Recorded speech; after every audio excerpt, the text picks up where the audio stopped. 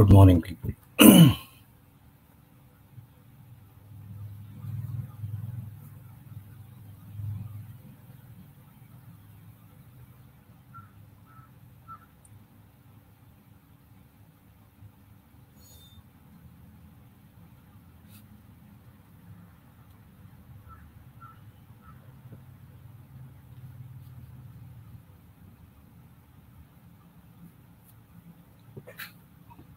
Waiting for people to join. Let's see.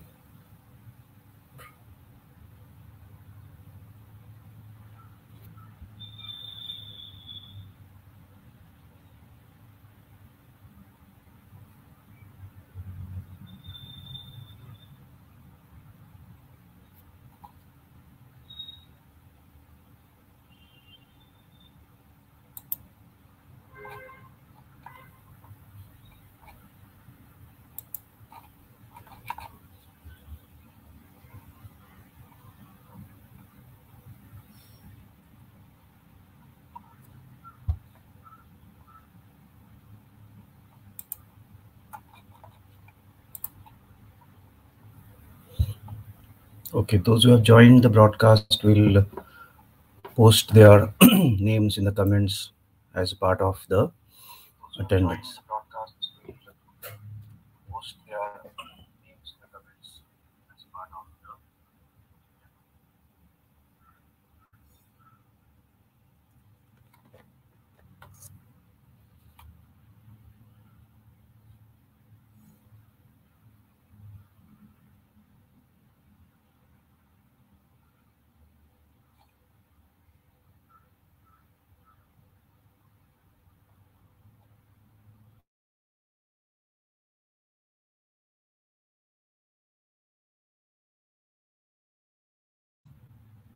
Seems to be some issue, internet issue at my end. Should get resolved in a couple of seconds. Let us see.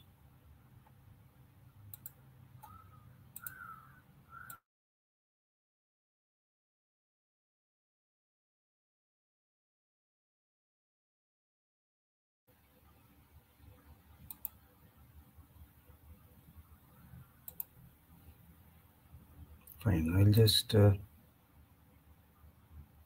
mark the attendance of these students here.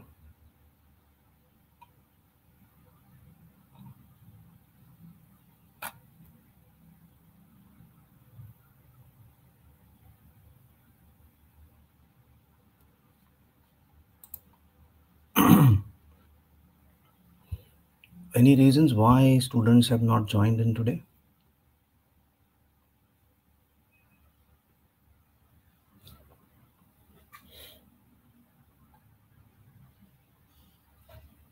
Are they on with some other lecture somewhere else?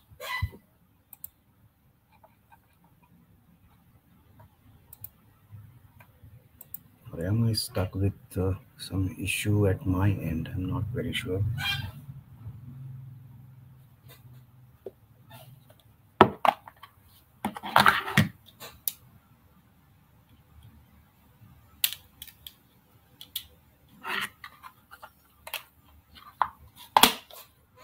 Okay, now there are the students. WhatsApp has stopped working. I don't know why. Anyway, okay, this was the last one. Then this is the next. Then the next. Then the next. Next. Next. Next. Just recording your attendance. Okay, so Lakshata Patil, I have already put in your attendance. I think there will be one more to come, which I see on my, yeah.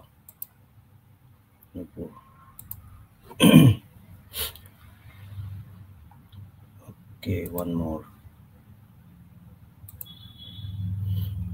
Well, I'll mark the other attendances when I come back from having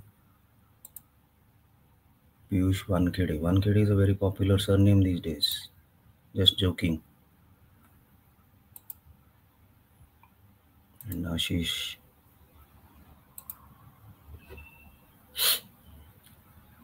Okay, so let us start with any further delay.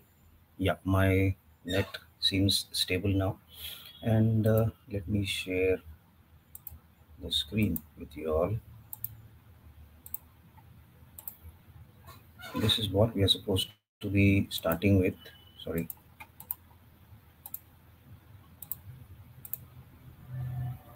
Saturdays are a bit forms of hurry. Anyway, Disha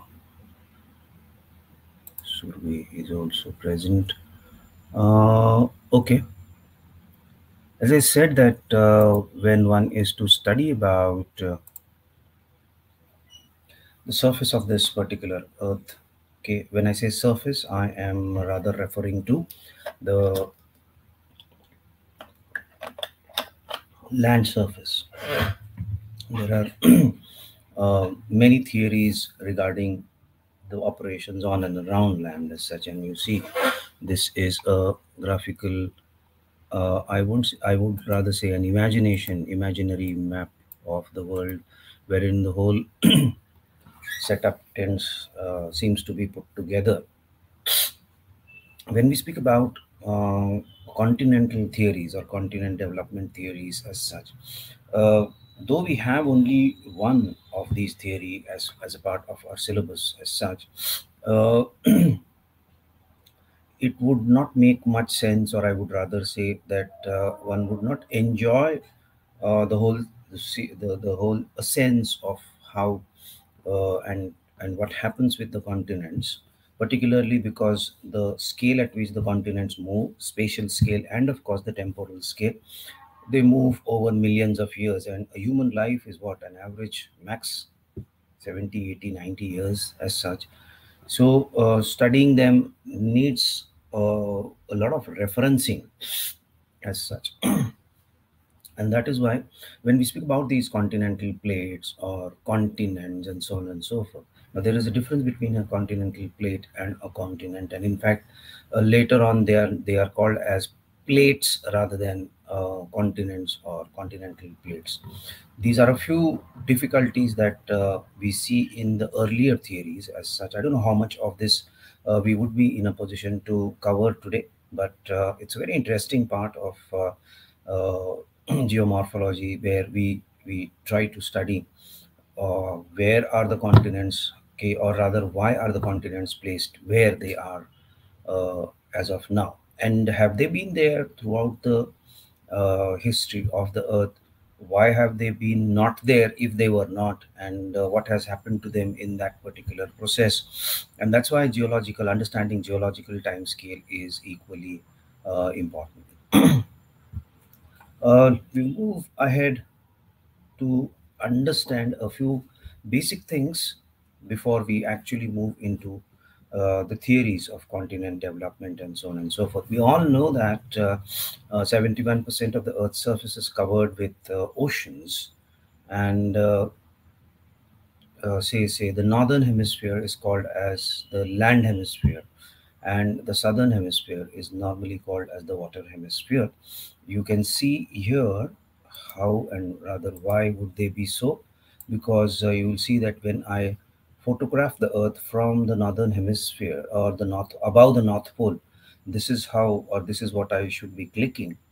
On the other hand, of course, not whole of it would be visible in this particular way, because the equator would pass through this. So I would say that this is a geographical liberty that this photographer has taken. Photographer in the sense, this imager has taken. This is not an actual photograph as such. When we say that the equator would pass through this and this line here, so probably the area here and the area here should not be seen when you are looking at it from above the north pole as such, the geographic north pole as such.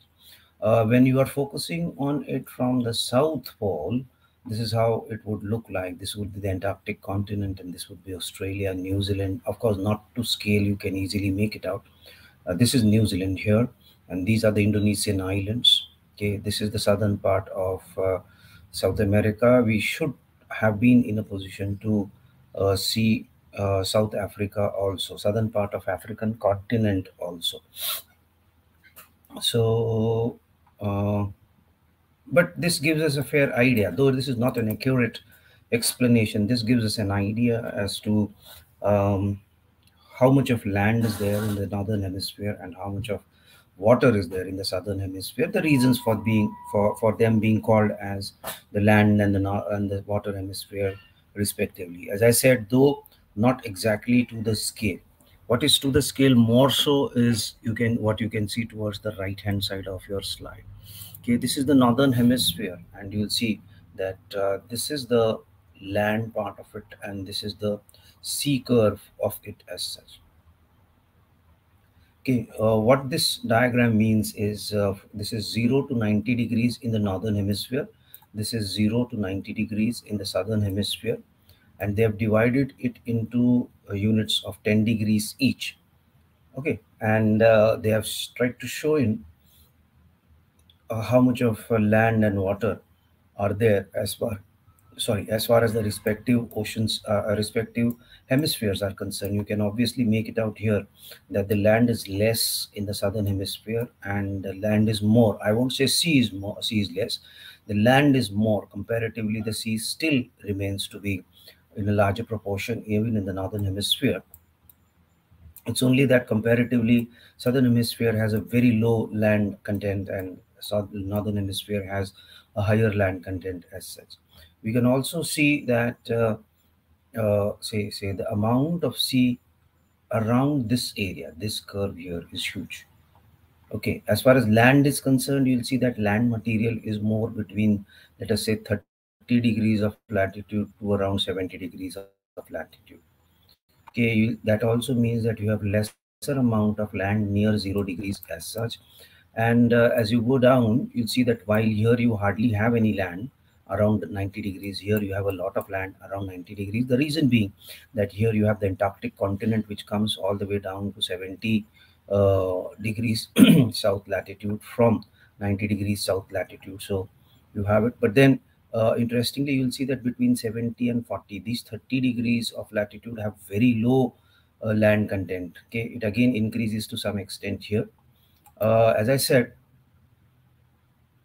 that this line here, okay, this line here, it represents the total area of the surface of the earth, the total area of the surface of the earth. Okay, because the earth is sort of a sphere, they have translated it into an explainable surface, and that is what you can see here. So within this area, this is the sea part. So we can say that the sea part is more in these latitudes. The sea part is minimum around 70 degrees latitude, and one can take a globe and search for 70 degrees latitude, and of course you can identify the amount of land expanse around 70 degrees, 65, 70 degrees of latitude, and the lessening of 65, lessening of water bodies around these particular areas as well. Having said that, you'll see that we could very well say that somewhere around this part here, so this is 55 to 60, so this should be around 62, 63 here. Okay, it would be very interesting to check whether around this particular latitude you hardly have any land. Okay, this is what, okay, you should learn from observation. Just by hearting things is not going to be enough. Okay, this we are much beyond what you would say the age of information. This is actually information age, but to be an advanced learner, you have to understand, or you have to transform the information into knowledge. That's and that would be done only when you keenly observe what you are seeing. You have your own views on that, and that makes you a more competent student of that particular subject as such. So two things I would like you all to see is around 60 2 degrees, let us say 62 degrees. Let us see if there is much of water or not. And in fact, if you remember, I have spoken about this in an earlier lecture that around this area, okay, or beyond that particular area, all land is actually called as the Southern Ocean. So there could be a very wide possibility that definitely you're going to have a lot of land around that particular area as such. And what is that? I would say that beyond this point here, okay, this point here, this is the sorry,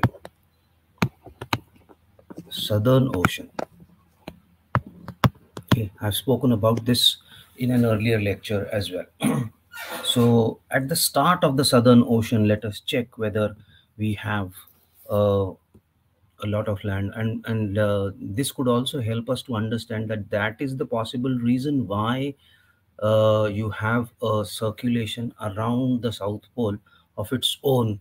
And in fact, it is this cut between the land on two sides of this particular line which possibly led to oceanographers eventually deciding that, okay, let us have this Southern Ocean beyond 60 degrees south latitude, and thus all the water around the continent of Antarctica could be identified, or rather has been identified, as the Southern Ocean. As I said, I have been a bit busy morning, so I have just missed out on a few basic things that I was supposed to be doing, like wearing a watch and so on and so forth, so that I can have a view of the time as it passes. This is another view of for the same thing. It's called as the hypsographic curve. Okay, I would say that this is a more generalized curve, hemispheric distribution of land. I would say this is more scientific. Okay, and what do we learn into this particular area? You'll see that the average height of land 797, you could say approximately around 800. Okay, then the average depth of the ocean 3686, so you could say 3700 meters. This is all in meters. Oceanic trenches, you'll see that the deepest trench here, we did refer to it when we started with the interior of the earth, 10,911, so it's nearly 11 kilometers deep. The Mariana Trench is 11 kilometers deep, so obviously this 8.5 kilometer, 8.8 km. The Mount Everest is obviously uh, lesser in length or height, I would say, when you compare it with the Mariana Trench as such. Then they have divided this into various parts. So, of course, the mountains on one side, and of course, you have the oceanic trenches, and in between, you have, say, you would have the plateaus here, which they have not, because this is an hypsometric curve. You will have the plains here. They are more interested what is there as far as the oceanic surfaces or submarine relief, as it is called. Okay, the fourth topic that we are going to take up. This is just an introductory part to that. Yes, yes. And then beneath the water level, this is the sea level you can see here, and beneath that starts the continental shelf, which is also a major fishing area for the world.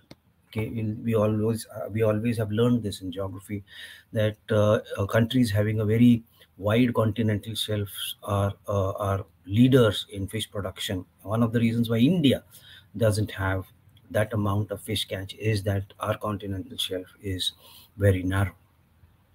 The continental shelf gives way to the continental slope, and you go deeper, you are going to have abyssal plains, and then eventually you end up at the oceanic trenches as such.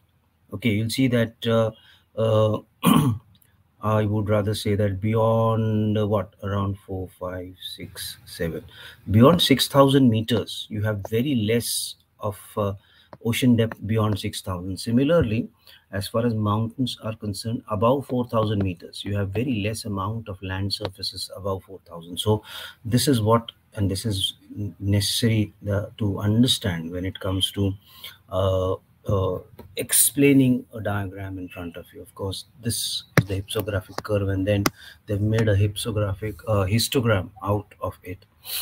Okay, the highest point is obviously going to be here as far as continents are concerned. Let us move ahead. Okay, though we speak about Wegener, we are rather going to speak about Wegener extensively. It is not that Wegener was the first person to come up with the theory of the fact, trying to explain that the continents are on the move, climates change, and internal forces, external forces, trying to explain all these things. Okay, scientists have been wondering about what exactly should be the scenario, because there are a few strange facts about this particular planet. You'll see that we've already said that a lot of land gathers together in the northern hemisphere, a lot of water gathers together in the southern hemisphere. Now, what has physics to do with this? We need to see into that, and add to that further that you'll see that, as far if you have ever seen a world map properly, you have traced the world map properly as far as your mind mapping is concerned. Even if you imagine it right now, you'll see that majority of the continents see tapering towards the south. So the land surfaces taper towards the south, and you'll see that a corollary of this, or an vice versa of this, is that oceans taper towards the north. As such, these were some geometric aspects that scientists were looking at, and they found some similarities, they found some anomalies, and they found some differences, and that's what made them think and work into what would be this and what should be this whole arrangement all about. Okay, we don't find much of this literature in olden parts, or ancient history, or ancient geography as such. uh, However, you see that since the Industrial Revolution, development of technology, scientists started looking into various aspects, and thus by around 1875, this guy called as Lothian Green comes up with one of the first theories, not about continental movement, but he's referring to the arrangement of oceans and continents as such. Okay, and he calls it as the tetrahedral theory. What is a tetrahedral theory? You'll see that students of chemistry will know that this is a tetrahedron. How does this look? It's very simple. I take four equilateral triangles and I put them together. This is number one. This is number two. Number three is, of course, on the other side of it. And of course, this is number four. So four triangles put together. Let me tell you that there is a difference between a tetrahedron and a pyramid. A pyramid has a square base. A pyramid will have a square base. A tetrahedron, however, will not have a square base. It's four equilateral triangles fitted into each other. Now, Green says that basically, to just highlight the idea of what Green had to say, is that uh, the Earth was slowly cooling down and contracting. The upper part of the Earth, I've just put up a small abstract from the whole explanation of his theory as such. Okay, it actually runs into a couple of pages. I thought that this would be the best explanation of what Green had to say for us as far as this whole theory is concerned. So, the basis of the Lothian Green's hypothesis is that it's the Earth is slowly cooling down, and while the sun cools down, the upper part, okay, which is the crust, you could say, what we have learned as far as a part of it, study of the interior of the Earth is concerned, obviously because it comes in contact with the atmosphere, which is at a lower temperature, and the upper part of the Earth cooled first and did not exactly fit into the slowly contracting inter part, or inner part as such, and therefore it became wrinkled and resulted in ups and downs. Okay, these ups and downs in the form of valleys and mountains. Of course, later it was seen that it was not exactly that, but because this is one of the earlier theories, we have to start. This is the starting point of people trying to understand and putting forth a theory. Again, I won't say that Lothian Green is the first to have done this. There could have been people who have been thinking about this, but they did not at any point of time bring it down on paper. So, in other words, you could say that it is such a situation where the surface of the Earth is changing into a form in which the larger a proportion of the volume. In fact, there is a natural law that the sphere the body with the smallest surface in proportion to its volume tends to collapse into a tetrahedron. Okay, that is why this theory is called as the tetrahedron theory. That, okay, the sphere, the body with the smallest surface in proportion to its volume tends to collapse into a tetrahedron, which has the largest surface in proportion to its volume. Green's theory had an apparent basis on this particular fact as such. He says that this is, okay, the corners of these tetrahedrons, he says, are the major continents. Okay, he referred to them as shields, you could say. And the sides of these tetrahedrons, you'll see that here, you'll see Pacific Ocean is written here, in Atlantic Ocean is written.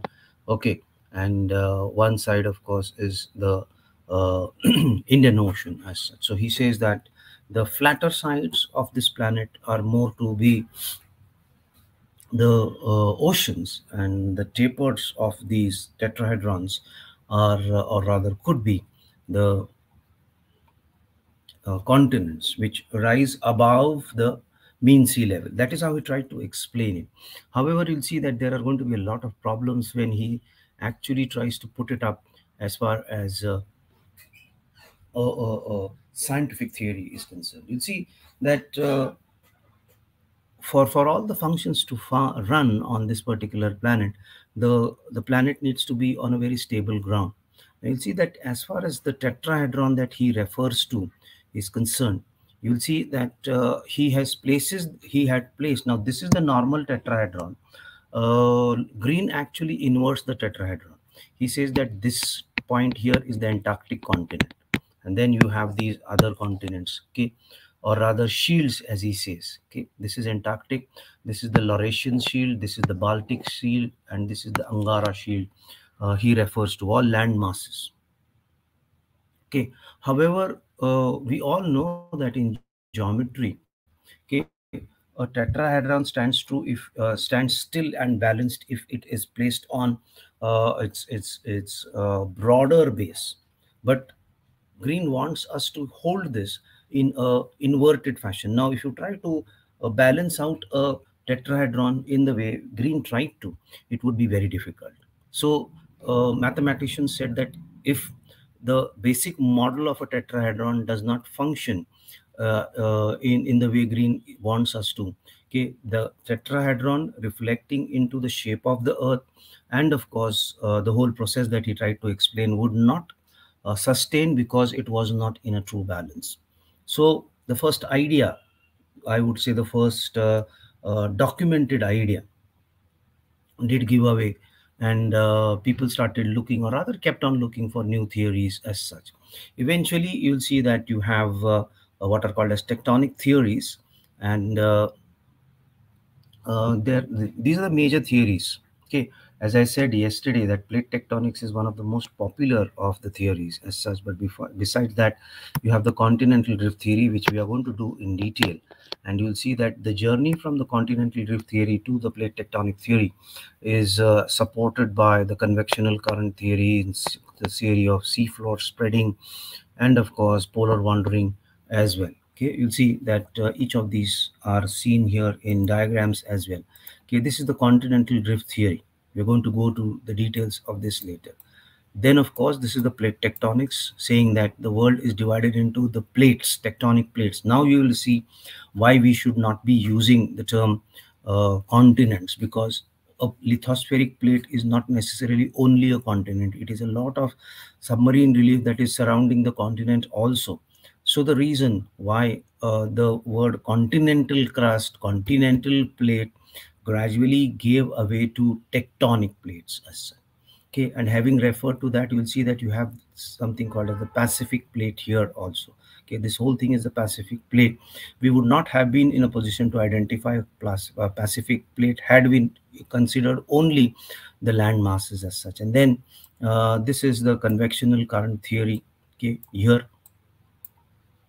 that you have, if you remember, I did refer to this, that you have plumes of energy along with magma, etc., which try to come out from here, and they spread up the and of course the warmer part moves upwards, more within the mantle moves upwards. It's the upper 700 kilometers. Remember, this is the asthenosphere that we were referring to as such. Okay, so it tends to come out from here in the form of magma, and it spreads outwards. Now, if this would have been a continuous process, the earth would have grown in size as such. The fact that the earth has maintained its circumference all around is that though we have volcanic eruption and creation of new crust at such points, the convergence or rather the divergence points of convectional cells. See, this is one convectional cell, this is one convectional cell. The mantle is going to have many such convectional cells. At the top of this convectional cells, you have volcanic eruptions, and that is how the volcanic eruptions will solidify, and you'll have ridges here. Okay, the mid-Atlantic ridge is one of them, and you have such mid-oceanic ridges in other um, oceans also. So you'll see that crust starts being pushed away in opposite directions from the ridge, but then you'll see that it has to compensate for. So it is said that these movements of these crustal surfaces eventually lead to them subsiding into the other side of the convectional cells. Okay, and they go down into what are called as trenches here. Okay, they go down, and as they move down, they'll obviously melt, and that will form the new magma, which is then going to be poured out once again. So these cells and cycles keep on happening over millions and millions of years, and obviously that also leads to movement of continents over millions and millions of years. This is more an explanation into the same thing. You'll see that the asthenosphere is pushing out lava here, and they are being created into ridges. The plates are moving, and as they move, you'll see that the other end of that particular plate is being pushed down. As it pushes down, which is called as the subduction zone here, you can see here the subduction zone. As it is being pushed down, it's going to melt, and you're going to have some amount of it coming back here. The other amount goes to the center of the cycle, and then there is going to be rollback. Such areas are also called as hotspots. I don't know whether how many of y'all have looked into this hotspots. And you'll see that as far as this point here, okay, there is one hotspot that I want you to look for in this particular region. I had actually planned a very interesting animated small clip for you all, but I forgot to bring it up on the screen. Obviously we'll get it up at some other point of time, maybe next week. Yes. So these are the important theories that run around that, around which the whole story of continental building and destruction and movement moves around. And that brings us to one of the first theories as far as continental drift is concerned. Yesterday, we did refer to the fact that this whole idea about continental drift came to Wegener, where one of his students was had cut out pieces of land, oceanic surfaces, or sorry, continental surfaces, and he reported to him that it seems that you could fit in into each other, and this was called as the jigsaw fit. You have these jigsaw puzzles, okay, and that's why this word is a very common word to be used in the continental drift theory. You'll see that it is 1915 written here. Actually, this is 1912-13, but this was in German language, and it took 2 years to be reported in English language as such, and that's why you're going to have it in that particular way. Okay, he was a German geologist and meteorologist by the name Alfred Wegener, and he proposed the theory of continental drift. He says that the Earth's crust is slowly drifting atop a liquid core. A liquid core. The fossil record supports and gives uh, credence to the theories of continental drift and plate tectonics. Wegener hypothesized that there was a gigantic supercontinent. How much? 200 million years. 200 million years ago is somewhere when the dinosaurs were there. So this relates to the Triassic period of the geological time scale. Okay, he says that that supercontinent was called as Pangea. I did refer to this yesterday also, And before that, it is said that we have had Rhodania 1 and 2. Okay, so Rhodania 3 is something that human beings discovered, and Alfred Wegener names it as Pangea. Pangea, due to some internal activity, broke up into two supercontinents, smaller obviously, two smaller supercontinents. The uh, the northern one was to be called as the Laurasia, and the southern one was to be called as the Gondwana. When does this happen? This happens during the Jurassic period. So this starts in Triassic, and the breaking of the supercontinent happens in the Jurassic part of the geological times. And the third part of the Mesozoic era is the Cretaceous. Okay, by the end of the Cretaceous, the continents were spreading into the land masses that look like more of our modern day continents as such. It is interesting to note that the continental depth theory was not accepted for many, many years. One possible problem with that was what what was the force? What was the driving force for whole of this theory?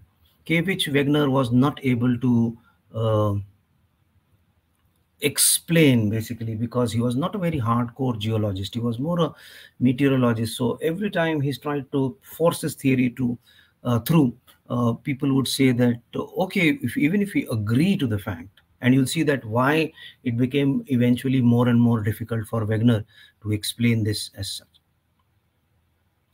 Uh, those who believed him partially said that, however, the evidence that was being given by Wegener was not sufficient. Okay, he did try to make up some stories about what should be the force and so on and so forth. However, it is now accepted that the plates carrying the continents do move across the Earth's surface. Ironically, one of the chief outstanding questions is the one Wegener failed to resolve. And what was that? What is the nature of force propelling the plates? Now we know, though, no, thanks to plate tectonics, that it is these uh, convective cells rather, as far as the mantle is concerned, which lead to that. But Wegener, unfortunately, was not able to put this as a larger theory. Okay, as you can see here, that around 200 million years ago, which Wegener said, all of these continents were together to form a single supercontinent called as Pangea. Okay, they did split into two, and many times even I was under the impression that they may have split geometrically. No, you'll see that the Laurasia was a smaller continent as compared to the Gondwana, which had Africa and southern part of India and Antarctica and Australia and South America as well. So you put all of them together, you would have a larger land continent. So it's so very interesting to note that today we have just seen in the hypsometric curve that you have more of land in the northern hemisphere and less of land in the southern hemisphere. Just 150 million years ago, the situation was exactly opposite. You had more of land in the southern hemisphere, and you had more or less of land in the northern hemisphere as such. As Wegener projects that the Laurasia splits into Europe and Asia, minus India, of course, minus India, and the Gondwana land splits into South America, Africa, India, Australia, and Antarctica. Okay, you'll see that this takes around, from this to this is going to take around 75 million years. From this to this, it takes around 50 million years. And in the last 100 years, okay, you'll see that we have come to this particular status of the present standings of these continents as of today. Okay, now what was this jigsaw evidence that we speak about? Francis Bacon. Okay, I know, I hope most of you all know who Francis Bacon was. Okay, students studying humanities should be knowing who Francis Bacon was. The first people to note that west coast of Africa, west coast of Africa and Europe seem to have a jigsaw fit with the eastern seaboard, northern and the southern, eastern border of the northern and southern America. So if I bring Africa and Europe on one side and Northern and Southern America on the other, and I try to bring them together. They come very close to each other and they literally fit into each other, is what this jigsaw evidence was pointing at. Wegener provided more evidences stating that the shape of the east coast of South America fits into the west coast of Africa like a pieces of jigsaw puzzle. Alfred Wegener described how continents would fit into each other, forming a supercontinent that he had labeled, which he was to call as Pangaea eventually.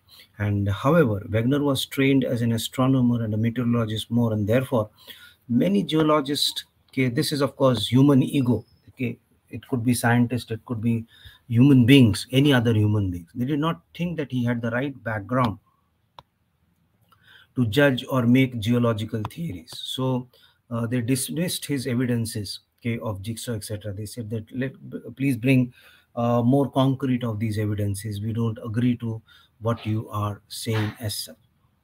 Okay, you have the South African geologist Alexander de Toit, who maps out a northern supercontinent. Okay, okay, this of course happens much later to what Wegener has to say, but he literally maps out the Laurasia and then he maps out the Gondwana also to explain the coal deposits. He used coal deposits, uh, which presumably indicate that the remains of the equatorial plants in the northern hemisphere. Laurasia formed when Pangaea broke up into two supercontinents. The other continent, supercontinent, was located in the southern hemisphere, and this was to be called as the Gondwana. Okay, this is what people were referring to. Okay, if I'm going to bring, it's not exactly, but they said that okay, you'll have to just twist and turn it to some extent, and you push. Sorry, you push Africa in this particular way and you push South America in this particular way, they do fit into each other. It's not only that, you'll see that when you bring Eurasia and North America together, the most striking of the evidence was the claim that India does not belong to the place, or the southern part of India particularly, does not belong to the place where it is presently located.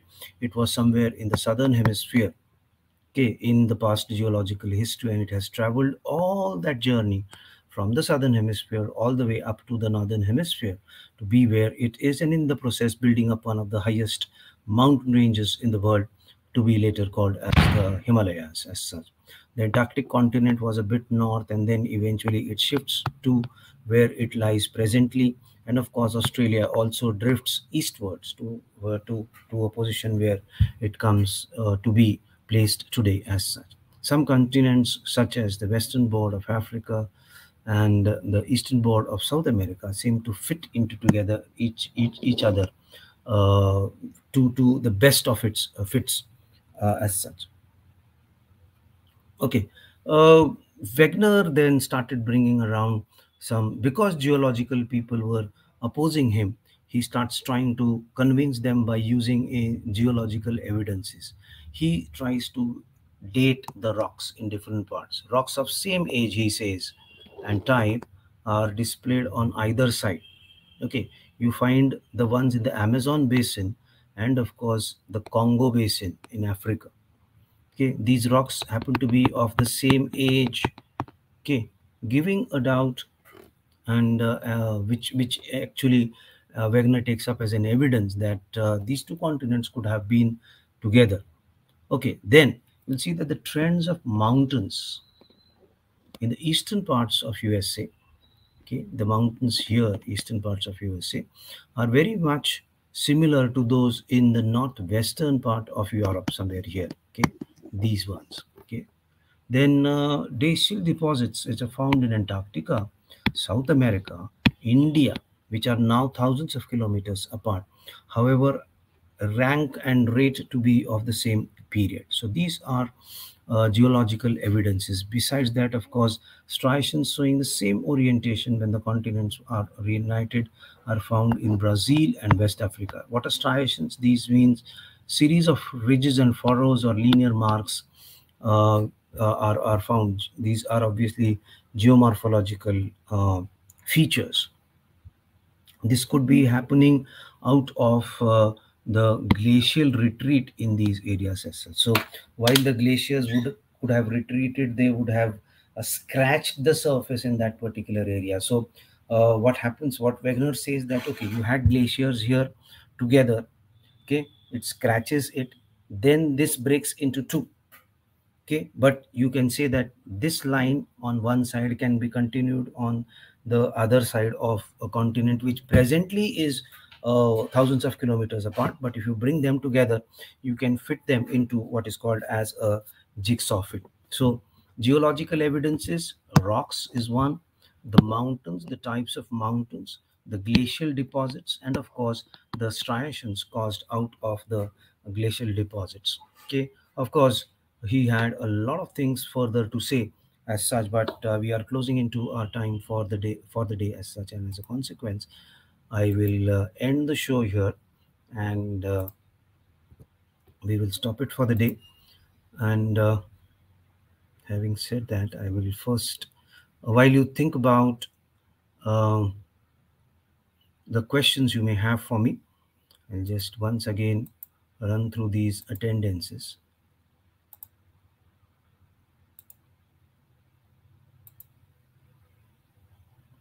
So, yeah, if you have any questions, you can post your questions in the comment box now. I do have your attendance recorded. So,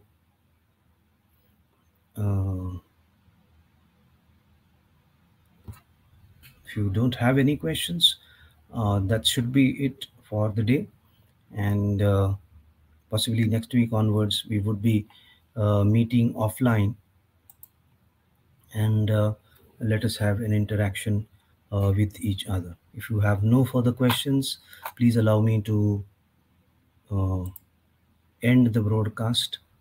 And that's all from my side. Somebody has posted up a question here. So my yesterday's question, Akhilesh, I don't remember your yesterday's question. But then there is one more question, sir. We say that these plates are moving today also. Yes, definitely. They are moving today also. This is the question. Okay, yes, they are moving today, but as I said, the scale at which they move is so slow that we hardly imagine it. I'm very sorry, Akhilesh. I am not able to recollect the question that you had posted yesterday. So I'm very sorry. I did not even bother to look it up, and and that's why I'm not able to remember that particular question as such. Anyway, I'll give it a try today, and possibly we should have an answer next time. That's all for the day. Have a good and great weekend. See that you stay home, stay safe, and we'll meet next week.